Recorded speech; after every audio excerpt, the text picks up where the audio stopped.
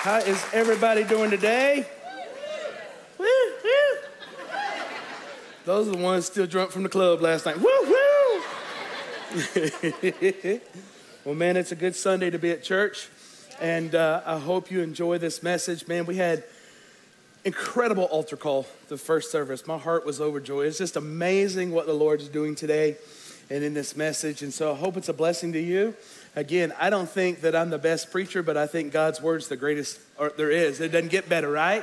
And so when you proclaim his truth, it just shows up and shows out. Now, there's going to be a couple things that I'm going to say this morning that are going to offend some people, and I know that, okay? I know that. I had about 15 people walk out of the early service. They got offended. I'm not going to change my message.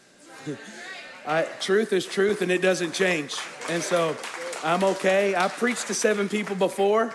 It's not new to me. And I don't preach any better to 3,000 than I preach to 7. God didn't call me to numbers. He called me to faithfulness. And so you'll know it when I get there because it's a big hot topic in our society today. But I got to move really fast because I've got a ton of scripture. We're talking about end times, and we're talking about the best day of your life. And I personally believe the best day of our life is when Jesus comes back for the church. Amen? I do believe that. The second best day of your life is when you get saved and you met Jesus Christ. But your first day is when he comes back. And so got a lot of scripture. If you have the YouVersion Bible app, you can go on there, you can click events, then you can, or more than events, and then you can find TWC West and all of my notes because there is a ton of scripture this morning. I just want to say that. So here we go. When Jesus comes back, we're going to get brand new bodies, and you're going to be able to do whatever you want to do. And there's going to be absolutely no pain. There's no more throwing your back out, trying to get the remote control. Come on, somebody. When you roll out of bed, you pull a muscle. There'll be no more of that.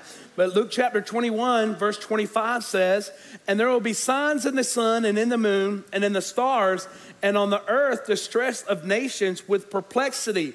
That word, again, it just means they got no answers for the problems that are going on. "The sea and the waves roaring, men's hearts failing them from fear, and the expectation of those things which are to come on earth.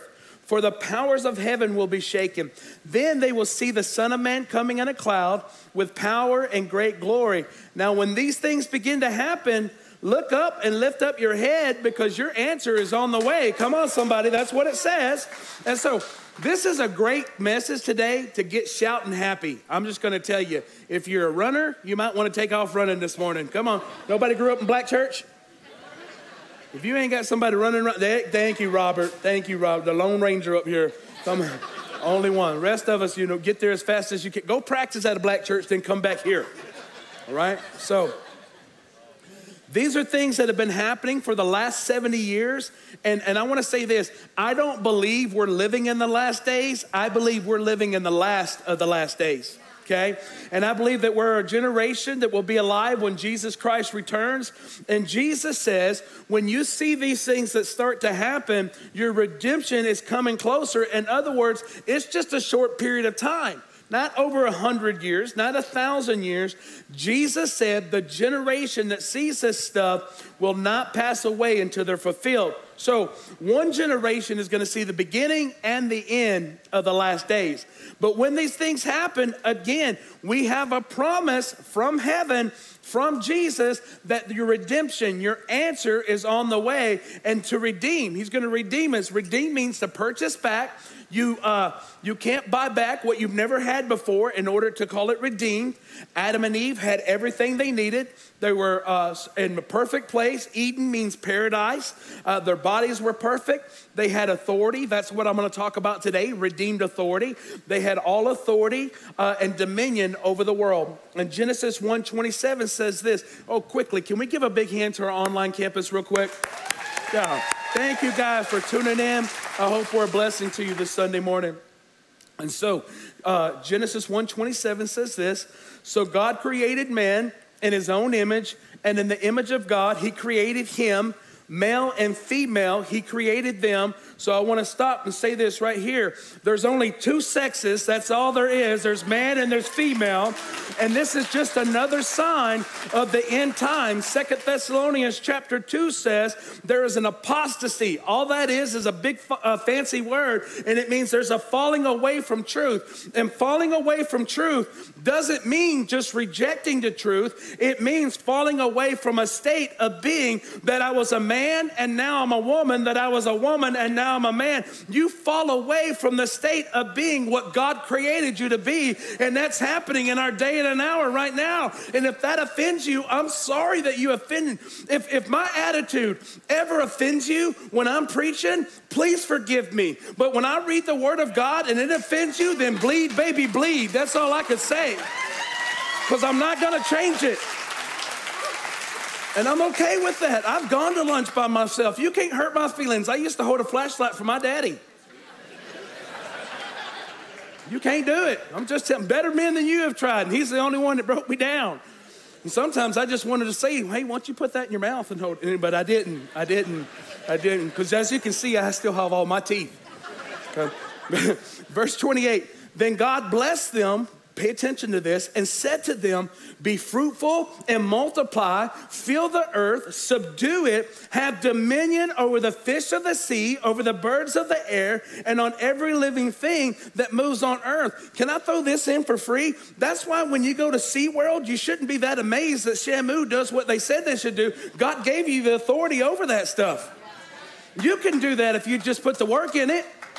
You're like, I can't even get my baby to get potty trained. I don't know I'm the best candidate for SeaWorld right now. Well, so God created Adam and Eve, and he said, you are kings of the earth under my authority. You are the rulers of the earth, and I want you to subjugate the earth. I want you to take dominion over everything that come against my will. They had all authority over earth, and I'm telling you, they were created by God to rule the earth. Listen, there's a lie, a big satanic lie that comes from evolution that says you're here by accident, you're going to go back to an accident, and that you have no purpose. I want you to know, again, that is a satanic lie. You were created in the image of God, and you were created to rule and reign forever and ever. Revelation chapter 1 says, grace to you and peace from him who is and was and who is to come, and from the seven spirits who are before his throne, and from Jesus Christ, the faithful witness, the firstborn from the dead, and the ruler over the kings of the earth. To him who loved us and washed us from our sins in his own blood, and he made us kings and priests to his God and Father. To him be the glory and dominion forever and ever. See, it's not my opinion, it's God's word. It's God's word, and he has made us. Watch that. That's past tense. And he washed us from our sins, redeemed us back to who we are, and who we are kings and priests. If you are a Christian, God has called you to rule and reign. He has made you a king and a priest. Temporarily, I'm a pastor. Eternally, I'm going to be a ruler. Same for you. Whatever your vocation is temporary. But eternally, you have been made kings and priests to rule. Revelations 22 says we're going to reign forever and ever. 1 Peter 2:9, watch this. You are a chosen generation, a royal priesthood, a holy nation, his own special people, that you may proclaim the praises of him who called you out of darkness into his marvelous light, who once were not a people, but now are the people of God, who had not attained mercy, but now that you've got mercy, you are people of God. That is such great news, man. I'm telling you, that's where the black flips should ought to be happening right there. That is such great news. Anybody ever seen the Blues Brothers? Remember when he saw the light? That's what should be happening right here in this message. I'm just going to tell you. In other words, if you haven't seen the Blues Brothers, you can go check that out. It's even got Ray Charles in it. You can't have a bad movie with Ray Charles music. Some of y'all going to hell. Y'all don't like Ray? That's discrimination. Y'all know he was blind too. I'm throwing it all on y'all. I love me some Ray Charles. And I got a woman way over town. that's good to me. Oh, yeah. I got a woman way over town that's good to me. She pleased me more. Anyway, I love me some Ray Charles. Don't mess with me. In other words, you have to obtain mercy.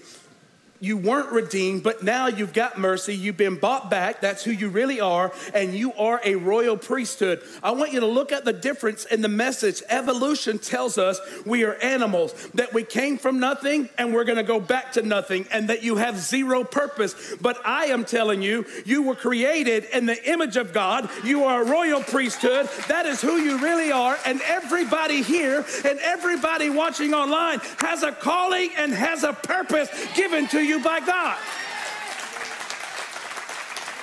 Think about it. Right now in society, Jesus is a mockery. You are a mockery. Christianity is a mockery. Persecution is rising all over the earth. But one day we're going to get all of our authority back and all the rules are going to change. Just be patient, saints of God. Just hold on. Hold on. Hope's come on, hold on. Jesus is coming and everything is going to change in the twinkling of an eye. 2 Timothy chapter 2 says this, if we endure, we will also reign with him. But if we deny him, he will deny us. That's a two-edged sword. That's a promise though. If you endure, if you hold on, if you don't give up, you will reign forever. Revelation 22, and there shall be no more curse. But the throne of God and of the Lamb shall be in it, and his servants shall serve him.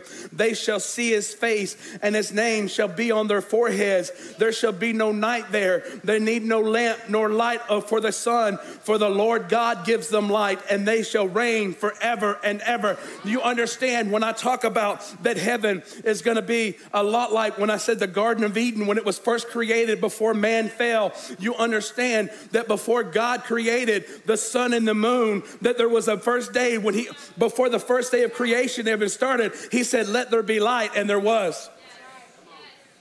How was there light if there was no sun and there was no moon? There was no stars that hadn't been created yet. It's just like in the book of Revelation. You won't need light. You won't need anything because he is the light. You understand when God proclaims a word, everything that is hindering that word, when he said let means anything that's opposing what's about to come out of my mouth has to change and become what I said it becomes. If God said that is a great looking red shirt, immediately this shirt would turn red because his word cannot return void. Why am I telling you that? You need to know this about creation, that when God said it without a source, it's sustained on of his word. And so it doesn't matter if you were a pimp, a drug head, a prostitute, if you've been divorced, if you've been reborn, if Jesus said you're righteous, you're righteous. It doesn't matter what the church says. The church doesn't they don't gotta like you because you're going to heaven, but they better get used to you because they're gonna have to rule it. Well, they're probably not gonna make it. Them ones that just roll your eyes. I can't believe you. You're not gonna go. Don't even worry. You don't gotta worry about heaven. You can't get to heaven with hate in your heart. Gets on my nerves when people get saved and forget where they come from. Like, fool, you've been saved for 20 seconds. You already judging somebody. I can't believe they dress like that when they go to church. Who cares what you dress like? I don't see no dress code. Well, it's holiness. Holiness isn't something you wear. Holiness is something you become.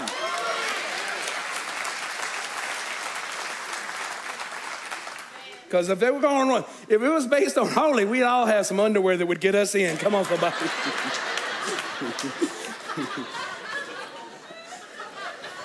If you could sell them holy underwear like holy jeans, boy, we would be sitting on some money right now.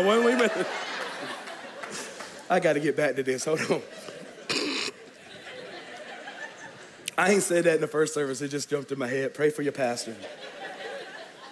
Thank you, Jesus. All the time. I can't pray for nothing else. We're praying for you so much. Revelation 22 is the last chapter, right? And the last chapter of the Bible, and it's talking about heaven and earth going to be destroyed. So we're going to have a new heaven and a new earth. And this is describing us being with Jesus. In Genesis chapter 1, the first chapter in the Bible, it says that mankind was invested with authority over the entire earth. In Revelation chapter 22, which is the last chapter of the Bible, it says what we will rule and reign forever.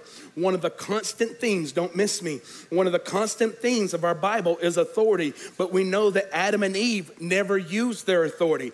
There is not one record in Genesis chapter 1 or Genesis chapter 2 of Adam and Eve ever using their authority. I'm going to say something strong here. All the devil, all of his evil on this earth that he uses right now is unused human authority. You understand what the devil got me? If the devil's doing all that in your life, it's because you're not using your authority. All of his authority is unused human authority. He has no authority, and I'm going to show you that in a minute. But everything that he does is in the vacuum of human authority. Because if someone won't use their authority, the devil will step in and take their authority and use it. Okay? Adam and Eve not only didn't use their authority, but they sinned. And they handed the title deed of the earth over to the devil. Here's the record of it. Jesus is talking here in John chapter 14, verse 30. He says, I will no longer talk much with you, for the ruler of this world, referring to Satan, is coming, and he has nothing in me. Now, he refers to Satan right there as the ruler of the world. Watch this in Luke 4. Then the devil, taking him up on a high mountain, showed him all the kingdoms of the world in a moment of time. And the devil said to him, all this authority I will give you and their glory, for this has been delivered to me, and I will give it to whomever I wish. Therefore, if you'll just worship before me, all of this can be yours. When it says it's been delivered to me, that word delivered, it actually means handed over. That's what Adam and Eve did in the garden. They actually handed over the title of the earth. Listen to me though. Sin, this is very strong. Sin is not just rebelling against God. It's agreeing with the devil and it's giving him authority in your life. I want you to understand, I'm going to say that again. Sin is not just rebelling against God, it's agreeing with the devil and it's giving him authority. We live by grace, but when we decide to live in sin, we give the devil our marriage, we give the devil our home, we give him our lives, we give him our finances, our morality. When you give him an area of a life, he sets up camp in that area because you've given him authority. So if there's an area of your life that you just can't seem to win or you can't seem to get the victory, have you ever thought it's because you've given the authority to the enemy over? You come out, I guess we'll always be broke, busted, and disgusted. I guess I'll always be sick. I guess it'll never get better than it is right now. You're coming in an agreement. The devil doesn't have to beat you up. You already go whooping yourself with your own mouth. You've come in an agreement. James 4:7 says, therefore submit to God, resist the devil, and he will flee from you. If you want to be free from the devil's rule, the first thing you have to do is get under God's rule, get under God's authority. Under his authority, you have authority in the kingdom of God. But you only have as much authority in the kingdom of God as you're submitted to the God our Father. And if you're not submitted, you have zero authority. You can't go out proclaiming God's name if he's not your God. And how you'll know he's God, I'll know that they're my people, is because my people that love me, they keep my commandments. Not some of them, not the ones they want to do, but they'll keep my commandments. He didn't say, y'all just do like 2 out of 10. Oh, yeah, I'm going to let you in with 2 out of 10. I know that's he said, if you love me, keep my commandments, not what you want to do. So listen to me. If you want to be free from that, you got to give God rule. And if you're in rebellion to God, listen, you cannot cast the devil off his own turf.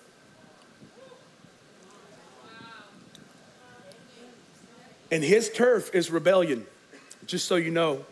And so it says, submit to God, resist the devil, and he'll flee from you. You know why he flees from you? Because you're now under authority, and he recognizes God's authority. Matthew 28 says this. Jesus is talking, and he says, all authority. How much authority? All authority has been given to me in heaven on earth. In Luke chapter 4, we just read it. The devil tells Jesus, if you bow down and worship me, I will give you the world. And Jesus said, hard pass. I'll just go ahead and die and pay for it. Hard pass. Jesus was offered a shortcut, but for your sake and for everybody watching online, he turned it down. You understand that? They gave him a way out. Jesus paid for our sins to be forgiven. When he did that, he took the title deed back of the earth, and it says, all authority in heaven and earth is mine. That means Jesus has all authority. Watch me, church. Don't miss me here. Jesus has all authority, and the devil has zero, no authority. Zero. What do you mean? Zero authority to harass you. Zero authority to come against your marriage. Zero authority to come against your kids. Zero authority to come against your health. Zero authority to come against your finances. But listen, when you rise up and you decide to rule and reign, he will recognize that you have been made kings and priests. You are kings and priests. And you take authority over him. You tell him, not today. Not today. You don't get to come in my house. You ain't helped pay the bills. You don't get to come. I refuse to let somebody stay at my house. You're not going to help me pay the rent? You better get up. You're a grown man. Go to work just like I go to work. Y'all not ready for me. I'm mean. I'll help somebody get on their feet, but I'm not going to help you stand on my shoulders. The Bible says you don't work, you don't eat. I'm just reading the Bible. When Jesus comes back, we will rule over the earth and the way Adam and Eve were intended to. In Revelation chapter 2 and verse 3, Jesus wrote 7 letters to 7 different churches. At the end of every one of those, he promises a blessing to them. I'm just going to give you one, Revelation 2:24. Now I say to you and to the rest in Thyatira, I think that's right, I don't know. That may be like Mexia and Mejia. Nobody knows. Y'all know that, right? The guy says, we're in Mexia. The other guy says, no, we're in Mejia. Another guy says, we're in Mexia. No, we're in Mejia. So the guy walks up to the counter and he says, I want you to tell me right now, exactly where I am. And I want you to say it as slow as possible. So he hears it and I hear it. Guy says, no problem. Dairy Queen. That's one of my dad's jokes. Y'all had that for free. My dad told me that joke. Revelation chapter 2:24 says, now to you I say, and to the rest in Thyatira or Mejia, as many as do not have this doctrine, who have not known the depths of Satan, as they say, I will put you on no other burden, but hold fast what you have till I come. And he who overcomes and keeps my word until the end, to him I will give power over the nation. Watch this. And he shall rule them with a rod of iron. They shall be dashed to pieces like the potter's vessels. Also I have received from my Father. Jesus said, if you'll just hold on, if you'll just be patient, don't get your panties in a wad. Y'all ever heard that saying? It's not biblical, but that's where it comes from right there. And so... He said, I'm going to give you the nations, and you're going to rule with me with a rod of iron. Now, let me give you a time and events. You might want to pay attention. I'm going to give you a time of events of what's going to happen when Jesus returns. The next major event that's supposed to happen for the church is the resurrection of the dead in Christ and the rapture of the church. That's the next major event. And it can happen anytime. Anytime right now. 1 Thessalonians 4:15 says, for this we say to you by the word of the Lord, that we who are alive and remain until the coming of the Lord will by no means precede those who are asleep. That's our saints that have gone on before us. For the Lord himself will descend from heaven with a shout, with a voice of an archangel, with a trumpet of God, and the dead in Christ will rise first. Come on, man. And then we who are alive and remain shall be caught up together with them in the clouds to meet them in the air. And thus we shall always be with the Lord. Therefore, comfort one another with these words. And so it's comforting to know that Jesus is coming back for us. It's comforting to know that those who are dead in Christ will be resurrected. Those, your loved ones that know Jesus, that have gone on, we will see them again, and it'll never be a goodbye anymore. It'll always be howdy, howdy, and hi. Come on. And we'll meet them with the Lord together in the air. And that ushers in the second thing, which is this: the marriage supper of the Lamb and the glorious return of Jesus and us with him. There's going to be the rapture of the church, and then we'll go to the Father's house. In John 14, he says, in my Father's house, there's many mansions. I'm going away to prepare a place for you. If it wasn't true, I wouldn't have told you all that stuff. And he says, I'm leaving, but I'm going to come back. And I'm going to bring you to myself. That's the rapture, so that where I live, you can live with me. Isn't that good news? The Father's house is 1,000 and it's a 1,380 mile cube. For lack of better terms, I'm just going to say 1,400, okay? I don't need nobody emailing me and say, you adding to the word of God. You already heard, 1,380.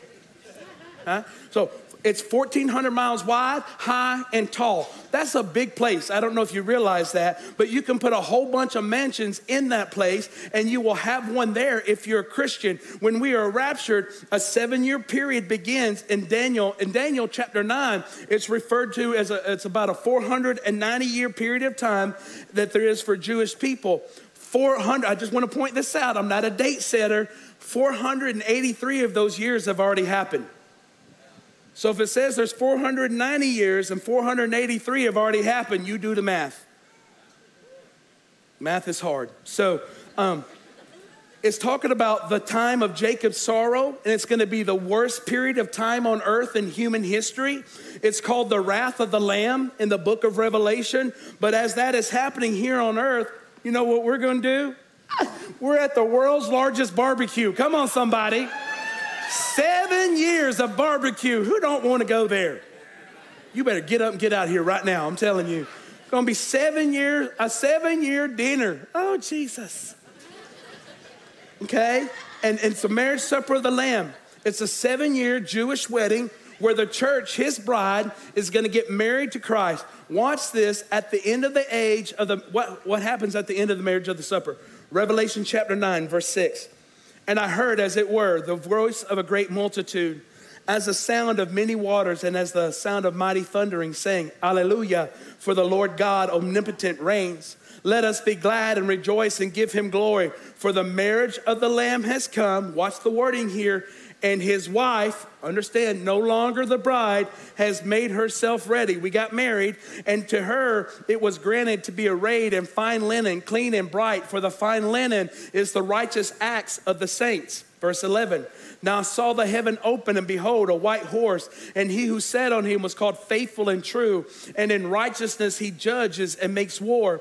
His eyes were like flame, and on his head were many crowns. He had a name written that no one knew except himself. He was clothed with a robe dipped in blood, and his name is called the Word of God. We know that that is Jesus according to John chapter 1, because he is the Word. Come on, somebody. And the armies in heaven, clothed in fine linen, that's us, y'all, come on, white and clean, followed, we're going to get to do some cowboy stuff, white and clean on white horses. Now out of his mouth goes a sharp sword, that with it he should strike the nations, and he himself will rule with them, a rod of iron. Pay attention. He himself tread the winepress of the fierceness of the wrath of Almighty God, and he has on the robe and on his thigh a name written, the King of Kings and the Lord of Lords. That's awesome right there. So at the end of this supper, there is a glorious returning. The rapture is a private event. It's only between Jesus and the church. The world doesn't see it. The only thing they see or know that there's a lot of people missing. I'm going to throw out a theory to you. You could say, Todd, you're crazier than a bed bug. Listen to me. I already know that.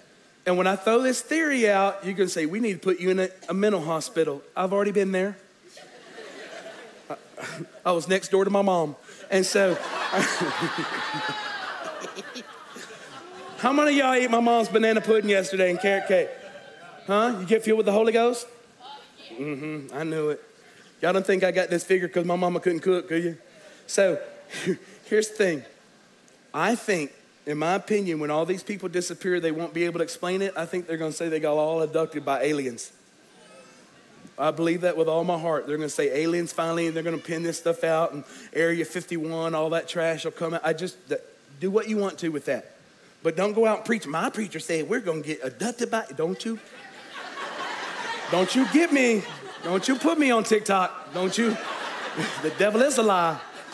Okay? At the end of the supper, it's a private event. They don't see, only us does.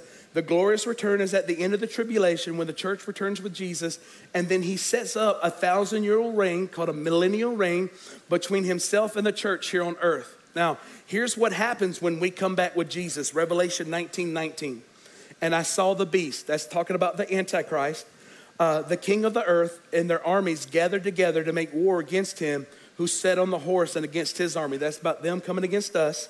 Then the beast was captured. Listen, he's a punk. I want y'all to catch this out. The beast was captured, with him the false prophet. He's got a really tough name, but you understand he got captured? Come on, somebody, you punk. And then the beast was captured, with him the false prophet who worked signs in his presence, by which he deceived those who received the mark of the beast and those who worship the image. There's going to be people that buy into the lie, and they're going to take the mark of the beast. Those two, watch, were cast alive into the lake of fire burning with brimstone. And the rest were killed with a sword which came from his mouth, who sat on the horse, and all the birds ate their flesh. And it's going to take 7 months to bury all the people that die there, just so you know. And the blood's going to ride up to a horse's bridle. And if you see that territory, I got a picture. I'll see if I can get that out of my phone and put it up here. This is Armageddon, when all the armies of the world are coming against Jerusalem. Now, the last scene in human history is Zechariah chapter 14. And it's parallel to this passage, just so you know. The world marches against Jerusalem. Jesus returns. He takes the false prophet, the Antichrist, and he throws him alive into hell. And then he kills all the other armies that have come to destroy Jerusalem and those that come and fight against him. Now, we're there with him. We're flying in from heaven on a horse, looking over his shoulder. And he takes these two dudes and he throws them in hell. There's a rapture. There's a supper. There's a return with Jesus. Then, here's the next thing, the 1,000-year millennial reign on earth. Over the survivors, you need to know this, over the survivors of the tribulation, and our total authority with him as his wife and his representative. That's what's after that. How do I know that? Revelation 20. Then I saw an angel coming down from heaven, having the key to the bottomless pit and a great chain in his hand. And he laid hold of the dragon, that serpent of old, who is the devil and Satan, and bound him for 1,000 years. And he cast him into the bottomless pit, and he shut him up, and he put a seal on him. So 2 are in hell, and devil's in the bottomless pit. Are you following me? Okay. And put a seal on him, so that he should not deceive the nations no more till 1,000 years were finished. But after these things, he's going to be led out again to go deceive people. And I saw thrones, and they sat on them, and the judgment was committed to them. Then I saw the souls of those who had been beheaded for their witness to Jesus and for the word of God. Now, those are the people that got killed in the tribulation. Those are the ones who had not worshiped the beast or his image, had not received the mark on their foreheads or their hands, and they lived and reigned with Christ for 1,000 years. Now, everyone who has been martyred or saved during the tribulation now become a part of the church. I want you to catch that. They're now part of the church. But the rest of the dead did not live again until 1,000 years were finished. This is the first resurrection. Blessed and holy is he who is part of the first resurrection. That's us. In other words, he says, you don't want to be around for the tribulation. You don't want to see it, okay? Over such the second death has no power, but they shall be priests of God in Christ, and they shall reign. He's talking to us. This is what will happen if you go in the first load. You'll reign with him. Now, when the 1,000 years have expired, Satan will be released from his prison and will go out to deceive the nations which are in the four corners of the earth, Gog and Magog, to gather them together to battle, whose number is as the sand of the sea. They went up on the breadth of the earth and surrounded the camp of the saints and the beloved city, that's Jerusalem.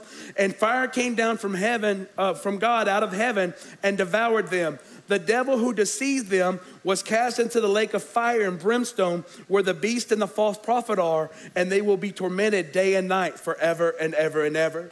So that's a good place to clap right there. I'm just telling you. Let me help you understand this a little bit. I'll tell you when to clap and y'all just jump in. How about that? Jesus returns and he takes the false prophet and the Antichrist alive. He throws him into the lake of fire. He puts Satan in the pit for 1,000 years. While this is going on, we are here on earth. We're ruling and reigning with Jesus. This is the rod of iron that it talks about. The age of grace is over. There is no more grace on this planet. At the end of the tribulation, I want you to understand, at the end of the tribulation, no one will ever get saved again. Grace is gone and no one will ever be saved again. The age of grace is an age. But the day comes when the age closes and there is no more grace. That's why it's called the rod of iron. In 1,000-year millennial reign, we will impose God's will upon the earth. You realize at the end of 1,000 years, they're going to try and kill us. We just read it. They're going to try to kill us. Satan is loosed. He goes out, gets Gog and Magog. These are just nations that rebel against God, and he's loosed. And these are people that we've been ruling over that don't like the rule, and they're going to try to kill us. Who are these people? These are the people who survived the tribulation. Revelation chapter 9 says, during the worst of the plagues of the tribulation, they saw death, but God would not let them die. In other words, they wanted to die, but God would not let them die. And the tribulation got so bad that that's what was happening.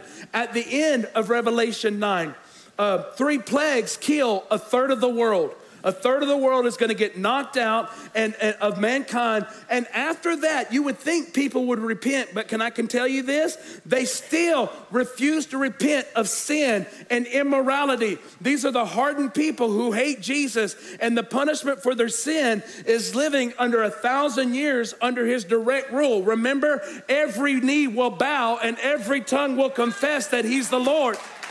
That's going to happen in that period.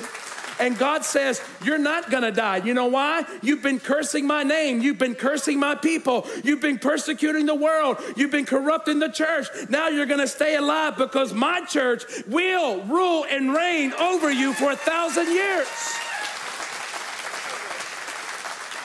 Now, many people believe when Jesus comes and we are raptured, that there's this wonderful blessing of new bodies and pleasure on earth. Stay with me. But many people believe it's just life and then we get a reset. And we go to heaven, and that's really not true. Every Christian is blessed. Everyone is forgiven. We no longer have a sin nature, but it continues from here. It doesn't just reset. It keeps going. Watch this, Luke 19. Now, Jesus is telling a parable of what happens when he returns. You really want to pay attention to this, I promise you. Verse 11. Now, as they heard these things, he spoke another parable because he was near Jerusalem and because they thought the kingdom of God would appear immediately. The disciples thought, let me just throw this in there, because they were getting close to Jerusalem, that Jesus was about to set up his kingdom. That's what they thought. Jesus is going to answer them. Therefore, he said, a certain nobleman went into a far country to receive for himself a kingdom and to return. So he called 10 of his servants, delivered them 10 minas, and he said to them, do business until I come. But his citizens hated him and sent a delegation after him, saying, we will not have this man reign over us. And so it was that when he returned, having received the kingdom, he then commanded these servants to whom he had given the money to be called to him, that he might know how much every man had gained by trading. The first came saying, Master, your mina has earned 10 minas. And he said to him, well done, good servant, because you were faithful with very little. Watch this. You have authority now over 10 cities. Catch this. And to the second came saying, Master, your mina has earned 5 minas. Likewise, he said to him, you will be over 5 cities. Then another came saying, Master, here's your mina, which I have kept and put away in a handkerchief. For I feared because you are an austere man. You're a harsh man, is what he's saying. You collect what you did not deposit, and you reap what you did not sow. And he said to him, out of your own mouth I will judge you, you wicked servant. You knew that I was a difficult man, or a hard man, according to him, collecting what I did not deposit and reaping what I did not sow. Why then did you not put my money in the bank, that at my coming I might at least got some interest off of it? And he said to those who stood by, take the mina from him and give it to him who has 10 minas. But they said to him, Master, he has 10. For I say to you, to everyone who has will be given, and from him who does not have, even what he has will be taken away from him. But bring those enemies of mine who do not want me to reign over them, and slay them before me. You see how strong this is here? Jesus is coming to Jerusalem. They thinking he's fixing to overthrow the government and set up his kingdom, and Jesus is like, no, that's not what's going to happen. I'm about to go away. And I'm about to give you the kingdom. Watch this. I'm going to entrust this to you while I'm gone. And I'm going to give you gifts. Listen to me, church. I'm going to give you gifts. I'm going to give you callings. And I'm going to give you talents. And I'm going to give you responsibility. And I'm going to give you favor. And I'm going to give you opportunity and influence. And while I'm gone, this is what I want you to do. I want you to win souls and build my church. Build my kingdom. I want you to do good on earth, restrain evil. I want you to do business like I was doing business before I went up. That's what he's saying. When I put in these 12 and we went and changed the world, I want the church to keep doing what I did until I get back. So the question then becomes, have you been running the Father's business like he was? Because when I return, I'm going to call you into an account, and if you've been a faithful steward for 1,000 years, you will reign over a geographical territory if you picked up on that. Every Christian that goes in the rapture will get a new body, and you're going to rule over the earth. But did you know that some of you that raise good kids and fight for the right things and who pray and are prayer warriors and you do good on earth, when Jesus comes, it's not a reset where everything you've done in this life goes away. When Jesus comes, it's just a continuation. And what you've done in this life for 1,000 years, you will experience the authority of God based on how you lived your life while he was gone. And for some of you, God will come and say, I'm giving you this territory. Listen, we've never ruled the way God intended, but in this 1,000 years, the world will finally act the way they're supposed to under the rule and the authority of God. And finally, there will be absolute righteousness, Christian authority ruling the entire world, where we will be the police and we will be the sheriff, where we will be the mayor and we will be the governor, where we will be the Congress and the Senate, where we will be the Supreme Court, where we will be the president under the authority of God Almighty. Think about all the evil that's going on the earth right now. The answer is God's authority on earth. Here's the next thing, and I'm almost done. The great white throne judgment, Revelation chapter 20. Then I saw a great white throne and him who sat on it, from whose face on the earth and heaven fled away, and there was found no place for them. And I saw the dead, small and great, standing before God, and the books were opened, and another book was opened, which is called the Book of Life. And the dead were judged according to their works by the things that were written in the books. The sea gave up the dead who were in it. Death and Hades delivered up the dead that were in them. And they were judged, each one according to their works. Then death and Hades were cast into the lake of fire. This is the second death. And anyone not found written in the book of life was cast into the lake of fire. This is not a good judgment. This is not a good judgment. The saints have already been judged. The saints have already got their perfect body. The saints have already been given their rewards before this happened. This is a judgment of a lot of evil people who are going to hell, and God is finished with the earth. And at that point, here's the last one. We get a new heaven and we get a new earth. That's what gets created. How do I know it? Revelation chapter 20. And I saw a new heaven and a new earth, for the first heaven and the first earth were passed away, and there was no more sea. And I, John, saw the holy city, New Jerusalem, coming down out of heaven, prepared as a bride adorned for her husband. That's us. Listen to me. Verse 3, and I heard a great voice out of heaven saying, behold, the tabernacle of God is with men, and he will dwell with them, and they shall be his people, and God himself shall be with them and be their God. And God shall wipe away all the tear from their eyes, and there will be no more death, no more sorrow, no crying, neither shall there be no pain, for the former things have passed away. That's a good place to clap. I'm just going to tell you. As I get ready to close, I want to say this. We have lived, some of us here for a long time. Some of us not for such a long time. But what I will say to all of us that are still alive, for the most part, we have forgotten who we are. We have forgotten who God has called us to be. We are the kings of the earth. We are priests. We are kings. We are a royal priesthood. In this life, we have spiritual authority, and we can rule right now in the sphere that God has given you. What's my sphere? Wherever you work, wherever your kids go to school, wherever you live, that's your sphere of influence. Whenever you're in the line at Walmart or United or HEB or wherever, that's your sphere of influence. What are you doing with it? But in the next life, in heaven, forever and ever, we're going to rule and reign with him. And we will have authority back the way he intended for us, totally and completely. So here's a couple questions I want to ask you as I close. Are you using the authority that God has granted you on earth right now? I just preached the whole 40 minutes, maybe longer, on you having authority. My question is, are you using the authority that God has given you? because you were not designed to be rule over. What are you telling me, Todd? I'm telling you, as the bride of Christ, begin to rule. Begin to use your authority. Begin to cast down strongholds, evil spirits. Come on, principalities. Begin to speak to those things. Call evil. Don't be afraid to speak up. Don't free, like I started this message, don't be afraid to start. I know I'm going to get emails this week. I don't know why people email me. It's not like I'm going to change. I'm telling you right now, I'm not going to change. I'm going to preach it again next week if the Lord leads me to. But I don't hit on any one thing. It's not just one sin, all sin. I think sometimes, you ever notice though, we have grace for people that sin like we do? I'm just going to leave that out there for free. We can find the girl that's unmarried and say, oh, I can't believe that. You're pregnant before married. We'll pick her out, and then we'll gossip about her all the way home. Am I at the right church? She's like out there fornicating, and you're a gossiper. Shut up.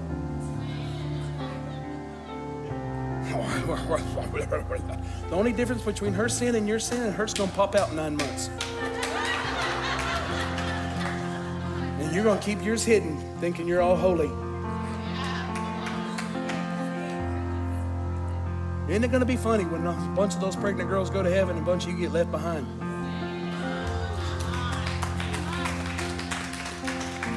It's getting quiet in this little Presbyterian church. Are you still with me? Van, you still? Van converted yesterday. We got him back, I think, this morning. Listen to me. Here's the last part. What are you doing with your giftings and your talents that God's given you?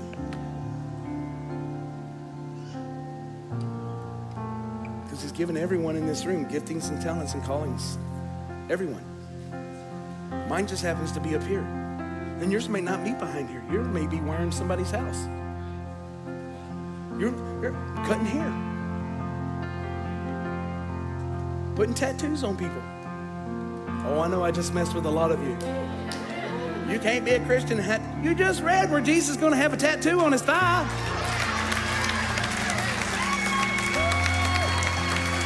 What are you going to do with that? No, I'm not going to get one because I'm too sissy. I ain't doing it. Of course, my dad, anybody grew up old school? I grew up old school. My dad, I tell him, I'm going to go get a tattoo. My dad said, I wish I would go work all day, bust my butt for pay somebody to draw on me. Well, you ain't wrong. So that's just the way I grew up. It don't bother me at all. Paint it all. I don't care. Something to look at. Something to ask questions for. What's that mean? What's that mean? What's that mean? But here's what I want to tell you. There's a lot of people that have an idea of religion that have no relationship with Christ. And there's a lot of you, watch me, that have been saved and been redeemed and have done nothing with your salvation. You don't serve in your church. You come here every week. You have other kids watch your kids, but you never think about watching other people's kids. You have people making coffee. You've never once tried to make coffee. We got people opening doors. You never try to open a door. It's not hard. You've never worked the parking lot. You've never, I don't understand. Well, I'm not called to be a preacher, but you're not called just to sit either. Somebody's already doing it. You're right. You know how many of those that are doing it are going to keep doing it but would love to have a break? That's why we canceled Wednesday night, so I could give those guys a break. And I had people, when I made that announcement, we're going to have 8:30 for the month of July, and we're not going to do Wednesday nights. I had people looking at me like this. And you know what I found out with the common thread? Is none of those people serve in church. I looked around, and I thought, none of y'all do nothing, so you don't know what it is. What time do you guys get here today? 7? Huh? Yeah. Oh, 8, but when we have 8:30, what time y'all get here? 7. 7 o'clock, worship team gets here. Come on, man, I'm telling you. Some of you are called to be musicians. Now, some of you are called to sing in your car. Just keep doing that. But some of you are called to be on this stage. And you're like, we already have people on the stage. We need more. We need more. But don't get your feelings hurt if you're a car singer and you show up for the stage and we're like, oh, no. I'm not going to do that. But if we start a choir, we're going to come call you. because they can out-sing you. No, I'm just playing. But real talk, what are you doing with your gifts and your callings, man? Are you sitting on them?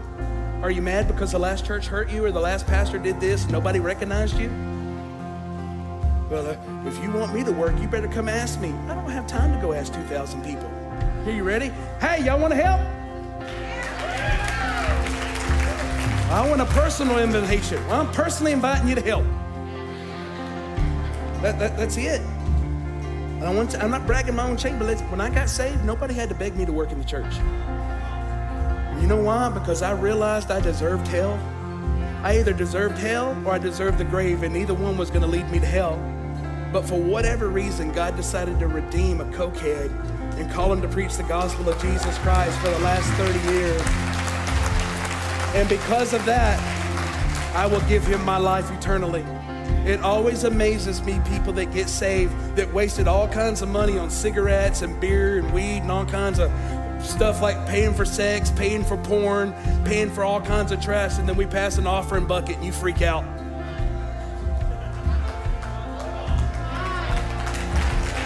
I might as well just get it all out there today.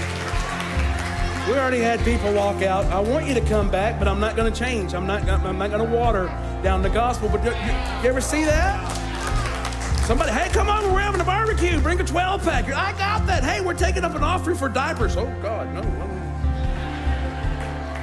We had somebody in the church. If we could raise $25,000, I got somebody that'll match the other $25,000. That's $50,000. We can change our city. Pastor Todd, I don't got 50. You got a $5 bill? You got a couple bucks? Throw it in there. Say it's for the baby stuff. Let's get $50,000 in this church. And it's all going to go out. We're not going to keep it. We're not getting new cars. We're not getting new curtains. We're not getting stained glass. All the Baptist people were like, dadgummit. Okay. We're not getting a crucified Jesus for all you came out of the Catholic Church. We're not getting that either. He ain't there no more.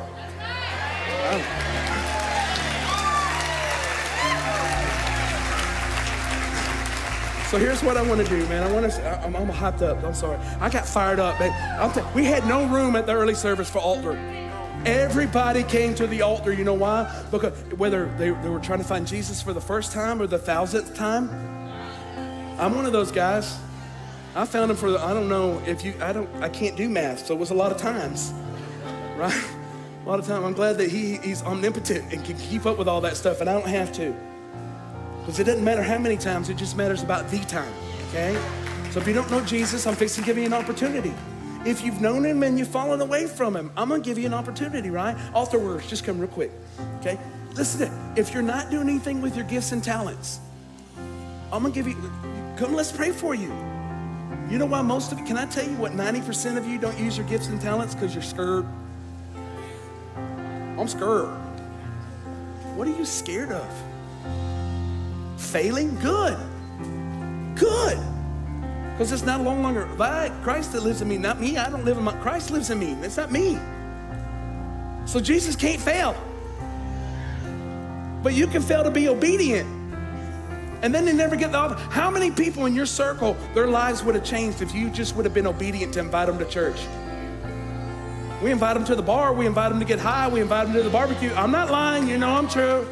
Some of you are here today because, you know, we're going to do the barbecue later. We're going to get turned up.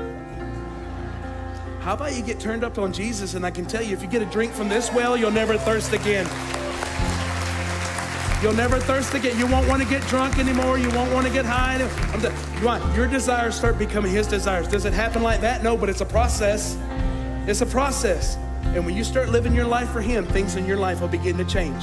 I didn't go to the altar call and immediately get up and I wasn't a drug addict anymore. I still wanted to get high. But you know what I did? I stuck in the word. I chased him more. I chased him more. My desires began to change where I didn't want to get high anymore. But you got to change your circle too. I mean, you can't be riding in the car with everybody smoking weed and you're like, I'm just here to share the gospel of Jesus with you all today. And contact high, hello. Come on, remember when you didn't have no money? Anyway. Jesus, bless this in spite of all my ignorance. So let's bow our heads. Holy Spirit, what are you saying to us today? Is there some people in this room that need to come know you today? There's just some people that knew you and for whatever reason they went back. Doesn't matter the reason. It's irrelevant, but it's time to come back to Jesus. Is there people here that you've been sitting on your gifts and your callings and your talents and you know that you need to get back into it? The worship team's gonna sing a song, and as they sing, I just want you to come